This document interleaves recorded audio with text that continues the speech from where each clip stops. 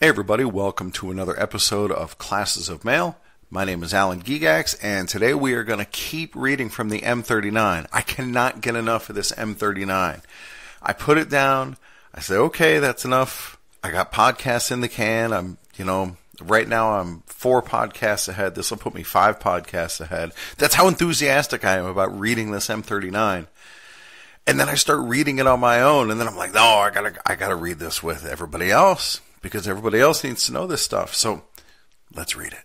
All right, so we're going to pick up where we left off. We're starting here at section 127.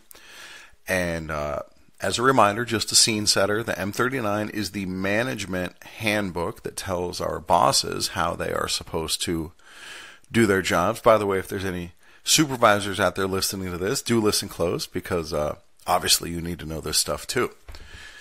So anyway, we're going to pick up at section 127, office work when carriers return from route. The carrier unit managers must observe and direct carrier activity when carriers return from the route. Observe such things as A. See that carriers promptly clock in on return to office. B. Note any excessive undertime as determined from the posted returning schedule. C. See that clerks are available to check in accountable items as efficiently and promptly as possible. You know, we have a real problem with this at my station, and I bet a lot of your guys' stations do too, where we often don't have an accountables clerk to check in our keys at the end of the day. Just today, I turned in my own keys at the end of the day. There was nobody there to check me in. So if I want to make an issue of it, this is something that I'll cite as a union steward, M-39 127C. D. Pardon. When carriers have ended their tour of duty, review the carrier work areas for curtailed mail not reported on PS Form 1571. Well, that is definitely something that gets carriers in trouble. If you bring mail back, you better have a darn good reason, and it better be accounted for on that 1571. I have a whole episode devoted to the 1571 in Season 1. If you have not listened to it, of course, I recommend it. E. Complete PS Form 1813, late leaving and returning report, first carrier delivery trip, and PS Form 3997 or electronic equivalent from a nationally approved computer system that provides equivalent information. F. Assign work to carriers who are under time. G. Assure that all vehicle repair tags are reported to the vehicle maintenance facility or maintenance contractor as appropriate. H. Review PS Form 3996 carrier auxiliary control as it relates to time authorized and time used. Guys, this is something that gets carriers in trouble. Going into overtime is not what gets carriers in trouble. It's going into unauthorized overtime. So if you put in your 3996 in the morning and you asked for 30 minutes and then you wind up using an hour, well, that extra 30 minutes was unauthorized overtime. It was not on your 3996. You didn't give management the chance to approve it. And that's the kind of stuff that they're looking for here in option H, or in item H. So if you realize that you're going to need additional overtime, you have this obligation to report to management and let them know. And as you'll essentially amend your 3996. In fact, you'll literally amend your 3996 when you come back into the station. I. Review PS Form 4570 Vehicle Time Record or PSDS Report Number 4 Vehicle Utilization and the tachograph chart where used to assure that mileage traveled does not exceed authorized mileage for the route. In this connection, 1. Compare actual daily mileage driven to the authorized mileage shown on current PS Form 3999 and PS Form 3999B. 2. Where unreasonable deviations are found, determine causes and take necessary corrective action. Funny story about that. Back in the day when people still got Netflix DVDs, there was a carrier at my station who got busted for stealing Netflix DVDs.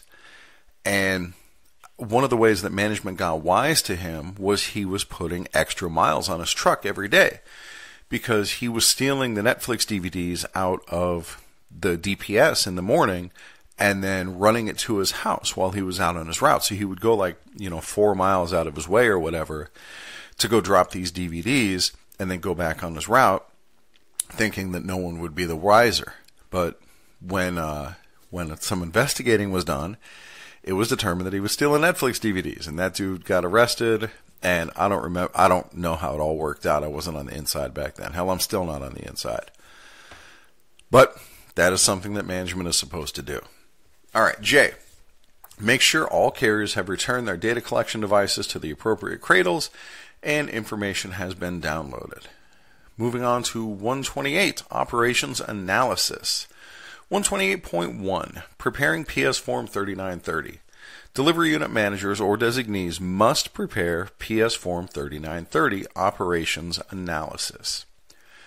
128.2, Source Documents for PS Form 3930. 128.21, two of the source documents for the accurate completion and analysis of PS Form 3930 are the Edit Book and or PS Form 1621.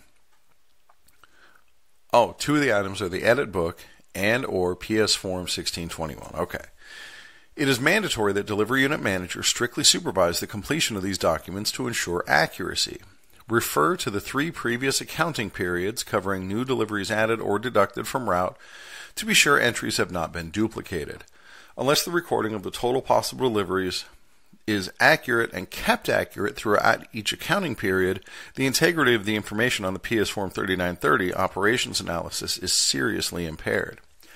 You know, to that end, we actually had people from AMS, the address management system, in my station today. And they were going around talking to everybody about the Red Books, offering advice on how to make changes if you need to make changes, helping people fix things. And that's a good service. I think they should do that, you know, on the regular. Make sure people understand how to do their edit books. And you may remember on a previous episode where we talked about the class carrier or the case labels, CLASS. And I said, well, obviously it stands for, the CL is for case label, but what's the ASS? And I asked them about it, and I showed them where it is in the M-39, and the two people there from AMS had no idea they'd never even heard of it. So it may be something that's in the M39 that is like seriously outdated, which would not surprise me because so much of this stuff is like super outdated. All right, moving on. 128.22. To assist in the accuracy of the edit book and or PS Form 1621, a definition of a possible delivery is a physical location on the letter carrier's route where mail may be delivered. Although more than one family or business receives mail in a single receptacle or at a designated mail receiving point for bulk delivery, such as to the management of trailer courts, hotels, motels, etc., this does not change the definition of possible deliveries. Accordingly, one possible delivery would be recorded under such conditions. Any vacant residences, stores, or offices, as well as those that receive mail through post office boxes, are to be considered as possible deliveries. When more than one trip is scheduled to a route, possible deliveries are the total number of times the location is served daily. New construction or restored structures are recorded as possible deliveries when the carrier begins delivery. Dwellings or business places vacated or condemned in areas undergoing demolition or renewal are deducted as possible deliveries. 128.23. The delivery unit manager must check the edit book and or PS Form 1621 in the carrier's route book several times each accounting period. Such items as urban renewal, new apartment houses, or new construction of any kind must be reported as early as possible by the carrier, which will permit the manager to visit the area and assist the builders in preparing for the approved and desired method of mail delivery. In addition, the unit manager must maintain close contact with state or local governments regarding future planning and building permits. 128.24. The properly prepared edit book and or PS Form 1621 will indicate where a need for future adjustments may exist and allow the unit manager to plan for them, and also provide a source for the delivery point sequence sort plan information. Next, we have a couple of exhibits here that show what Form 3930 looks like and what PS Form 1621 delivery management report looks like, with all the information filled in. So if you want to see those, check out pages 37 and 38. All right. Next, 128.3, Analyzing and Using PS Form 3930. 128.31, The analysis of PS Form 3930 provides an accurate system of measuring the efficiency of carrier operations, special delivery messenger operations, and other customer service activities at all delivery units. It enables management to immediately detect and correct conditions causing adverse cost trends. 128.32. Two major factors that influence carrier operating costs are A, incoming mail volume, and B, possible deliveries. 128.33. Other factors such as weather conditions, terrain, excessive sick leave, personnel turnover, etc. also influence carrier operating costs. Oh boy. All right. So 128.33. These are the things that influence operating costs. Excessive sick leave is listed, and if your station is anything like mine, management is really good about trying to crack down on excessive sick leave and issuing letters of warning and 14-day suspensions for attendance and refusing to settle and all kinds of stuff. They really crack down on that factor, excessive sick leave. But the one right after that, personnel turnover, what steps is management taking to try to reduce that cost? It's certainly not be civil towards CCAs and, try to give them reasonable hours and stuff like that. The turnover, at my station, it's well over 50% each year. The CCAs that we lose. It's probably gotten a lot higher than that. And we're not a particularly abusive station. It's amazing to me the way this post office operates, the way the post office in general operates, and how this job that is supposed to be this long-term, stable source of employment for the middle class can't keep more than half of its employees in the first year.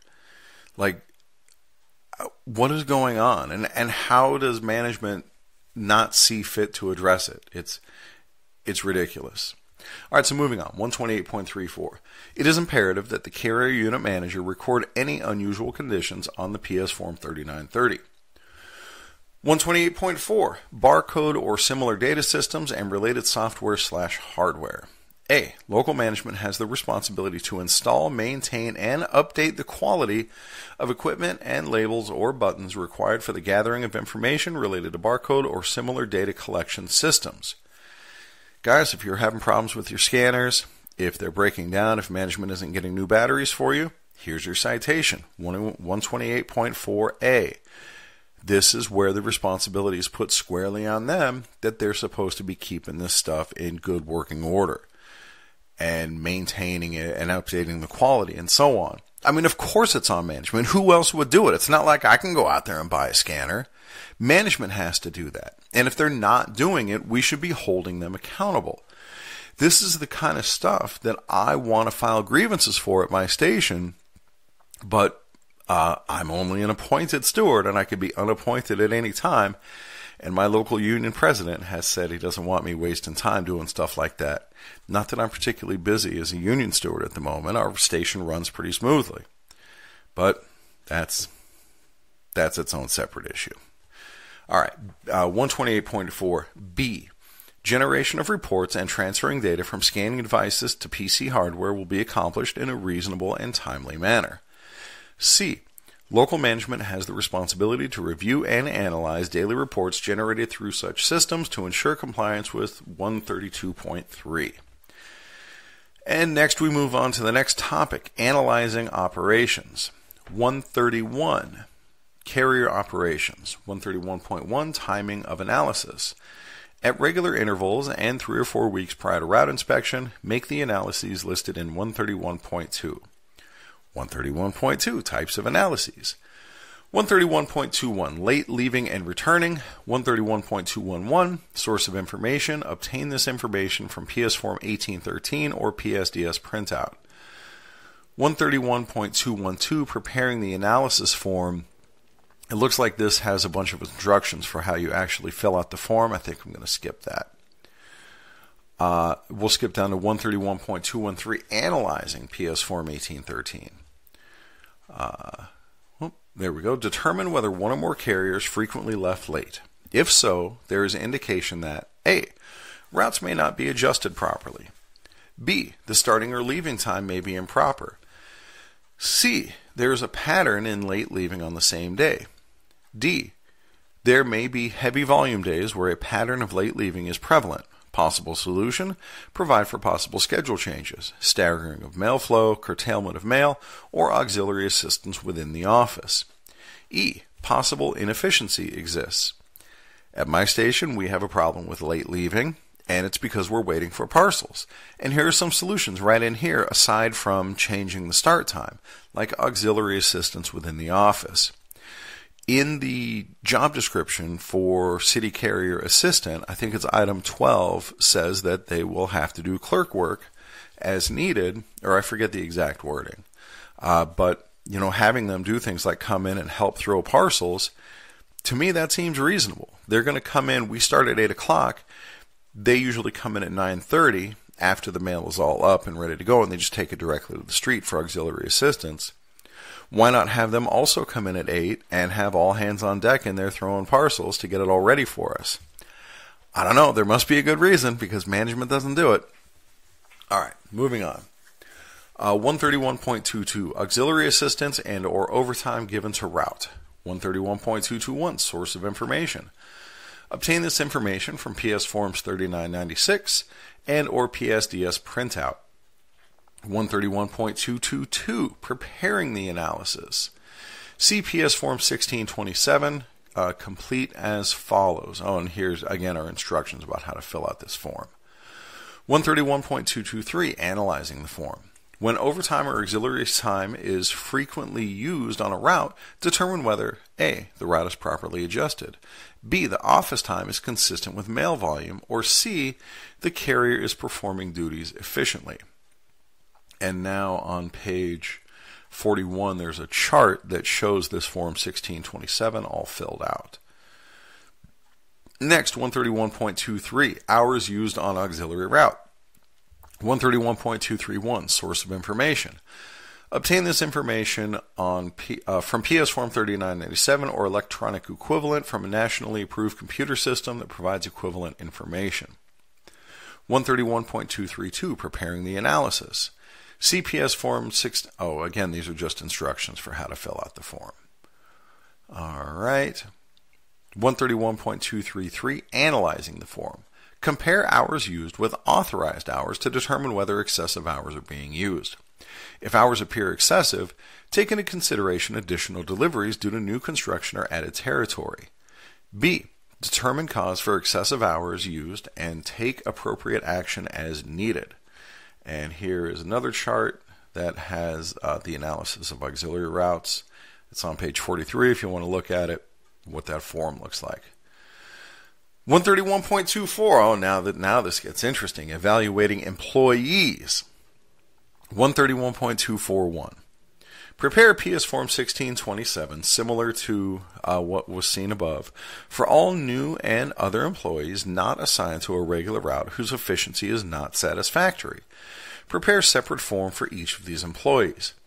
131.242. Record the date, the route number, the absence hours, and the hours the employee used against the absence, and indicate the days the employee left after scheduled leaving time. 131.243. Additional columns may be used to record office and street time to measure improvement. When satisfied that the employee is performing satisfactorily, the record may be discontinued. I like this because this is for new and other employees not assigned to a regular route. So like CCAs would fall under this umbrella. And we have these closing supervisors who just tell CCAs that they're not going fast enough. And if you don't go faster, you're going to be in trouble. So what's the problem?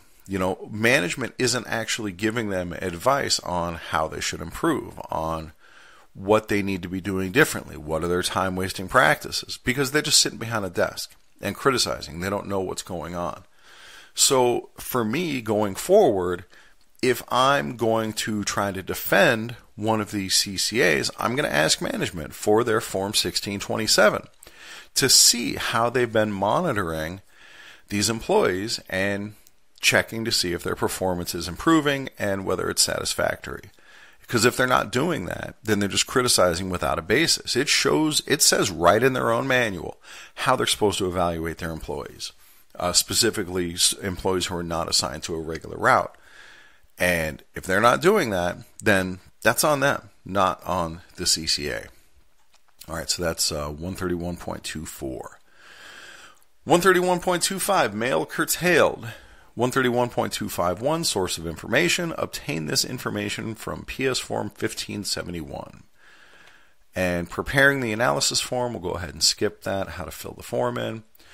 131.253, analyzing the form. A, if mail is seldom curtailed, review the analysis of late leaving and PS Form 3922, Daily Customer Services Unit Volume Recording Worksheet for the same period to determine whether carriers are permitted to clean up rather than curtail within time limits to the next day. Also, review the analysis of auxiliary and overtime for the same period to determine the amount of auxiliary assistance and overtime used. B, determine whether carriers are authorized to curtail mail on heavy days. C, if curtailments are frequent, the office time schedule may be incorrect. D, frequent curtailment may be due to incoming mail not being worked as early as possible. A revision of the clerk schedules may be the solution. Delivery managers are responsible for bringing variation of mail volumes to the attention of operation managers. E, watch for patterns in curtailment, such as certain days of the week, day before or after scheduled non-work days. If curtailments are necessary on Tuesdays, current distribution is probably not being maintained on the weekends. So I know there are still places around the country where mail is being curtailed like crazy, where whole routes just aren't going out.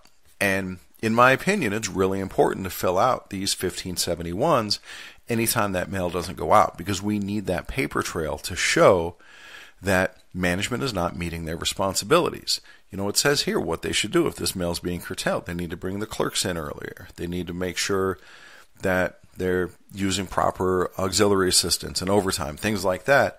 That's their job. So, our job, show up, deliver the mail, do a conscientious job, a fair day's work for a fair day's pay. But it's their job to make sure all this crap gets done. And that 1571 provides that paper trail when management's not doing what they're supposed to do.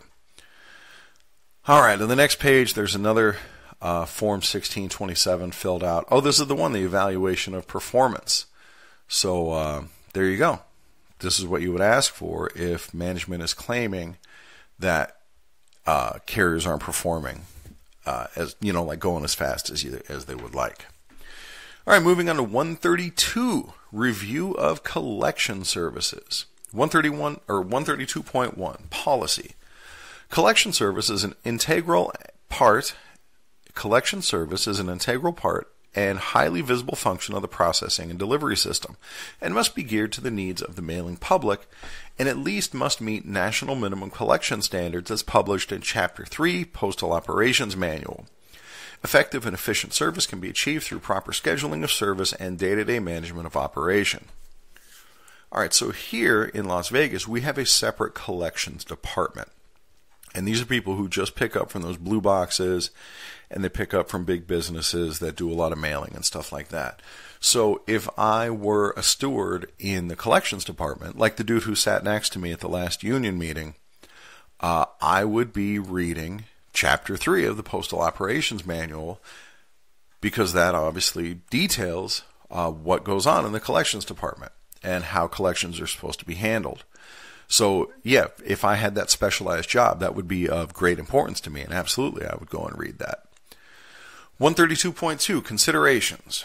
132.21, motorized city carriers should collect mail from boxes as they return to the office, with consideration to overall fuel consumption and travel time, rather than earlier in the day, thus affording customers more deposit time. This could also result in a reduction of mileage by evening collection runs, while continuing to provide adequate collection service.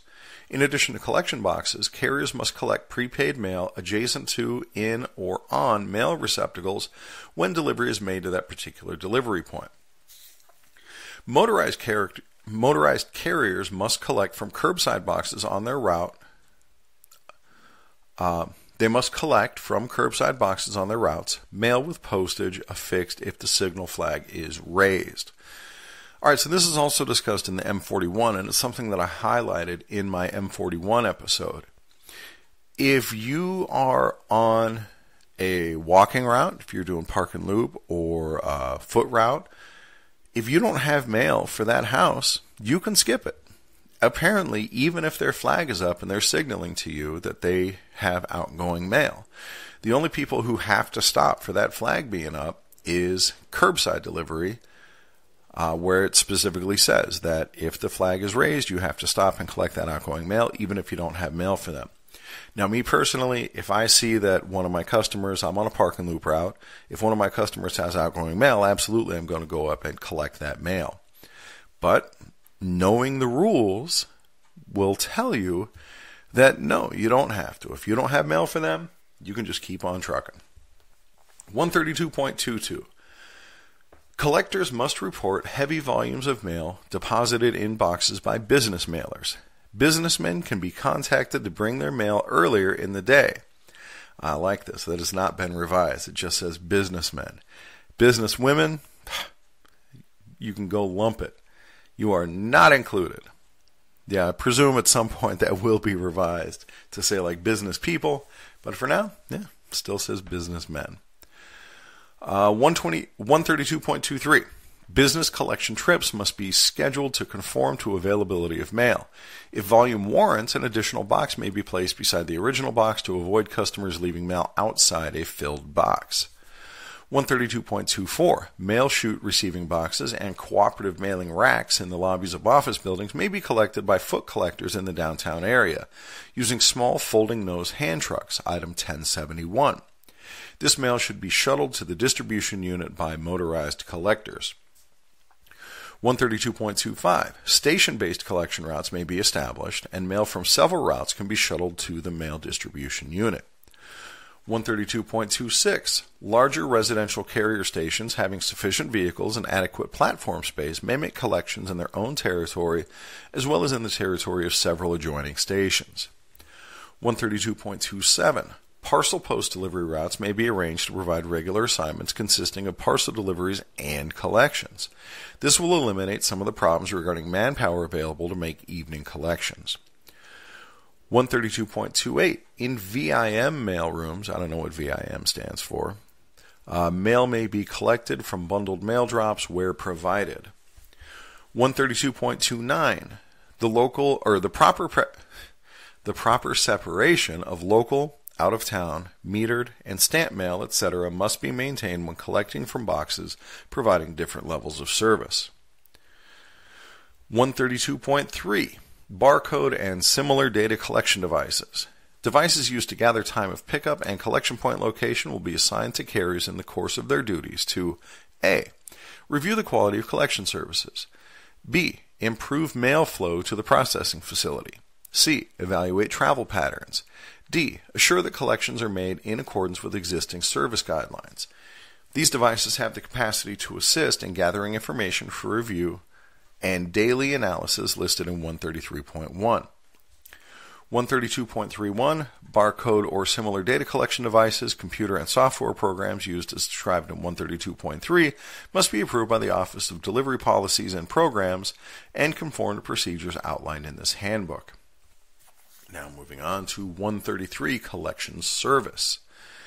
133.1 is a checklist. The following review, made quarterly or more often than needed, will reduce delay of mail. I know this is happening around the country with the consolidation of some of these sorting and distribution centers. In Georgia, it's been in the news lately that their mail is being delayed pretty heavily by this issue.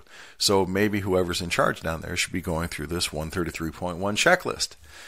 A. Are existing schedules realistic? No, apparently they're not. B. Has a manager checked a proposed schedule for safety, spread of time, traffic conditions, changeable one-way streets, etc. before initiating the collection trip on a permanent basis? C. Have collection routes been scheduled to arrive at the distribution unit at staggered times and are schedules being maintained? D. Is assistance necessary for collectors at the dock to help unload in the quickest time and safest way possible? Does the collector have to take the mail some distance into the building? E. Does each collection schedule also contain an up-to-date map of the area to be covered with the location of boxes shown? F. Is there a check on the arrival of the collectors at the distribution unit? G. Are collectors required to report on PS Form 3968 Daily Mail Collection Record, reason for late arrival at the distribution unit, and is this report reviewed by a manager with intent to correct late returning? H. Are pickups of heavy volume business mailers arriving at the distribution unit as early in the day as possible? I. Is MVS, I presume that's motor vehicle services, being used to extent possible to bring in collection mail in conjunction with regularly scheduled motor vehicle runs? J. Are boxes properly located and accessible to the public? K. Are boxes anchored, and are boxes and the schedule labels and cards kept in good condition? So here's another one, I'll digress. If you're having problems with your collection boxes being in poor repair, this would be something that you would cite. It would be 133.1K, that the boxes should be anchored in good repair and so on. L. Do the boxes bear the proper decals, color schemes, and do the labels or cards show time mail is collected, as well as the nearest later box collection the nearest later box collection location. So like, if you missed this deadline, here's another one down the street. M. Is street supervision being conducted on the collection service? All right, so that is collections. And 133.2, tests. Okay, I guess there's testing of the collection service, so let's see what that's about. 133.21, purpose. Collection service tests should determine whether mail is being collected as scheduled. Testing includes letter routes and all types of routes performing collections. So I guess this wouldn't refer just to the collection department, because even as regular letter carriers, we also collect mail. 133.22, frequency. 133.221, quarterly collection test requirements will be administered as follows. A. City delivery locations where all collection points are routinely scanned every day may, at management's option, suspend all manual collection test procedures as long as the daily scanning of these points continues. The daily scanner history detail report will serve as supporting documentation in place of the manual tests. All right, so this is good. At the collection boxes that we service out of my station, there's a barcode inside. And when we pick up from that collection box, we have to scan that barcode. So it sounds here like as long as you're scanning those barcodes, then you don't have to worry about your collection point being tested. B. City delivery locations where all collection points are not routinely scanned every day must continue to collect or conduct the quarterly collection tests as outlined in 133.222 through 133.282. All right, so with that in mind, I'm actually going to skip through the way these collection tests are supposed to be conducted. If you happen to have a collections route and you're not using the barcodes, feel free to come and read these yourself. It starts on page 48 and goes down to, goes down to page 50. All right, and then we're going to pick up page 50. Now we get into more generally applicable stuff. This is going to, all right, it's going to get lively again. 134, street management. 134.1, objectives. 134.11, street management is a natural extension of office management. All carriers are to be notified to expect daily supervision on the street, just as they receive daily supervision in the office. For a delivery manager to fully understand and control the organization, the manager must be aware of any conditions that affect delivery anywhere within the service territory. So this is perfectly reasonable. Management should come out and check up on you out on the street and make sure you're doing the right things. And I know carriers complain about that, but that really is a reasonable thing for management to do. And it's part of the reason that I stress on this podcast that you need to be doing the right things out there so that you don't have to work in fear of what if management comes out? What if they actually do these things they're supposed to do in Section 134 and they really do street management? Great. If they come out and do street management on you, then they'll know that you're actually doing the right things and it's not worth it to try to mess with you. All right, 134.12. Accompanying carriers on the street is considered an essential responsibility of management and one of the manager's most important duties. Managers should act promptly to correct improper conditions. A positive attitude must be maintained by the manager at all times. Dude, so this A proper attitude must be maintained by the manager at all times. This is absolutely the kind of thing that you're going to cite in a joint statement grievance, where you're going to talk about management's harassment and belittling carriers and berating people and stuff like that. This one specifically speaks to when they're out there on the street with you. So this 100% belongs in a grievance where management may confront you out on the street and take issue with what you're doing and just act a fool. 134.13, conservation of energy is most important, and street supervision must also be directed to achieve this objective. Supervisors must not permit unauthorized deviations from the route, engine idling for excessive periods, wasteful driving habits, and unauthorized or excessive vehicle stops and moves on park and loop routes. I know this still happens at my station, even though I've talked about it at multiple stand-up talks, where carriers will try to deliver park and loop routes as though they're over the curb or sidewalk delivery. So they'll drive the truck up to the house, they'll get out of the truck, run up to the door, run back to the truck, drive to the next house, get out of the truck, run up to the door, run back to the truck, drive up to the next house. And these are just normal residential neighborhoods that are supposed to be park and loop. And there's no way, number one, there's no way this is faster than delivering it like a normal park and loop unless you're cutting a bunch of corners. You know, maybe if you don't secure the vehicle every time and don't grab your satchel and all these things that you're supposed to do on park and loop, maybe it's faster, but you're taking a lot of risk. And, you know, I've had a whole episode about like doing the job the right way, and that's the kind of thing that's covered in there. And here it specifically says that management is supposed to look for those things when they're out doing street observation. All right, 134.2, techniques. 134.21, the manager must maintain an objective attitude in conducting street supervision and discharge this duty in an open and above board manner. I know you've heard Corey Walton talk about this many times on ADA arbitration. An open and above board manner. And then 134.22, the manager is not to spy or use other covert techniques. Any employee infractions are to be handled in accordance with this section in the current national agreement that deal with these problems. There it is, guys. They can't be spying on you. If they come out to observe you, they have to let you know that they're observing you and do everything in an open and above board manner. So if I have a carrier who gets in trouble for something that they did out on the street, part of my investigation when I'm filing the grievance is going to look at 134.2 and see, did they use proper techniques when they saw this carrier doing what they allege the carrier did. 134.3, criteria for need. Certain criteria may call attention for individual street supervision. When overtime or auxiliary assistance is used frequently on a route, foot, motorized, parcel post, collection, relay, when a manager receives substantial evidence of loitering or other actions or lack of action by one or more employees, or when it is considered to be in the interest of the service, the manager may accompany the carrier on the street to determine the cause or meet the carrier on the route and continue until such time as the manager is satisfied.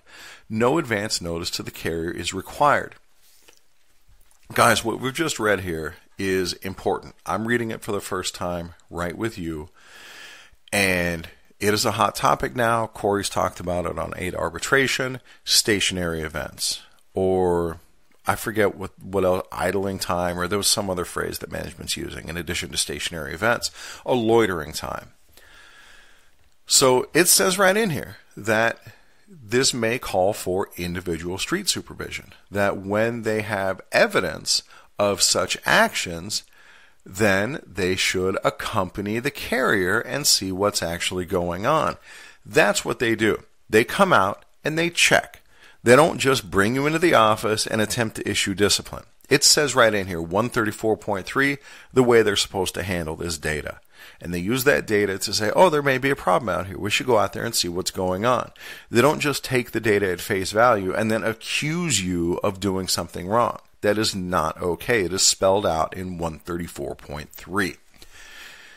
And any steward out there needs to be on the ball with using this in defending these carriers. 134.4, findings. 134.41.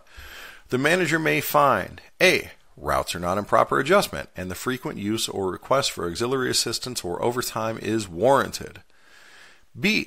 A change in the line of travel could reduce travel to and from the route, deadheading on the route, or time-wasting delivery patterns. C. The carrier is not performing duties efficiently or safely with regard to 1. Vehicle movement on park and loop routes. 2. Proper use of relays.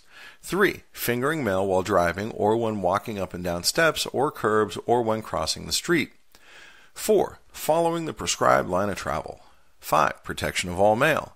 6. Unauthorized or extended stops. 7. Deviating from the route. 134.42. The manager must note areas of new construction, plan for expansion, and be aware of urban renewal areas, changing traffic patterns, the need to relocate collection boxes, customer problems of delivery, etc. 134.43. The manager must inspect for mail trapped behind wall-mounted or wall-recessed apartment house mailbox units. Where mail is found, request apartment house management to initiate prompt corrective action to preclude recurrence. 134.44. The manager must periodically test mail locks on letterboxes and USPS-approved receptacles installed with arrow locks as follows. A. A special key for testing arrow or inside locks is available from the mail equipment shops by requisition on PS Form 4983, postal key and lock requisition. Smaller offices need only one key. Larger offices should not require more than 25 or 30 keys. The keys bear a numerical number beginning with key number 1. Oh, a numerical number. Those are the best kind of numbers. Do not confuse these numbers with the combination number appearing on the back of locks and on regular arrow keys. B. The test key shall be used as follows. With the lock in the lock... we don't have to go over the directions for how to actually test locks out there. I'll leave that for management to read. If you're interested in it, you can find it on page 52. All right, 134.5, safety. During any period of street supervision, every opportunity must be taken to emphasize safety while driving, walking on sidewalks, walking up and down steps, crossing streets, collecting mail, or delivering relays or parcels. And thus ends Section 13. Up next will be Section 14, adjustments, and I'm going to save that for next time. This talks about making route adjustments, and it looks like the way management is supposed to do that, what constitutes a minor adjustment. So look forward to that in an upcoming episode. And also, if you've listened all the way to here, here's a teaser. My Carrier Academy case resolved. And I got a call yesterday from the director of training here in Las Vegas telling me that he's putting me back on the schedule and that I will be teaching again in the Carrier Academy. So with this resolution, I can finally tell my story. I'm still waiting on some paperwork from National where it settled out from the office of the director of city delivery. And once I get that, it will be time to finally tell the story. So that'll be sometime in hopefully the very near future. And thanks for listening, guys. I will catch you next time.